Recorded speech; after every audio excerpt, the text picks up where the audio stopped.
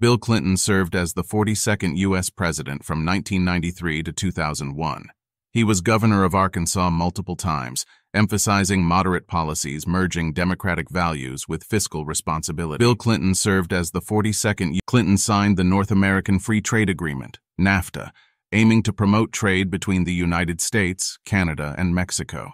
He also signed the Personal Responsibility and Work Opportunity Reconciliation Act, reforming welfare programs. President Clinton initially denied having a sexual relationship with Monica Lewinsky, famously stating, "I did not have sexual relations with that woman." The Monica Lewinsky scandal, involving an affair with an intern, led to impeachment in 1998 on perjury and obstruction. The House impeached him, but the Senate acquitted him.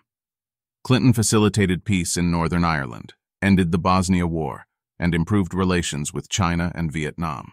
The Balanced Budget Act of 1997 aimed to cut the deficit.